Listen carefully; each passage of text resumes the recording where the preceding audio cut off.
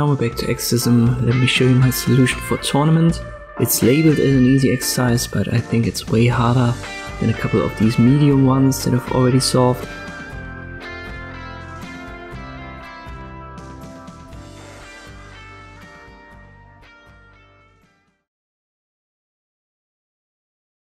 As always, pause the video, make a screenshot at the right moment. I'll paste my solution here.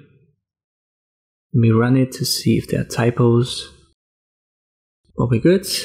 And some people like it when I have it set to dark mode, so let me switch it using the dark reader extension. Alright, here set up the object.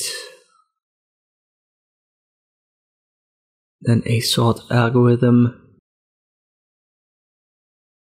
A pet sensor.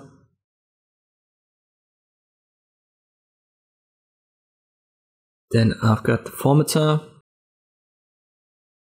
The tournament tally, and finally our results right here. So pause the video at these moments and then recode these functions and objects one by one, and you can see it passes the tests on Exercism. Hope this video was helpful, thank you for watching, and I'll see you next time.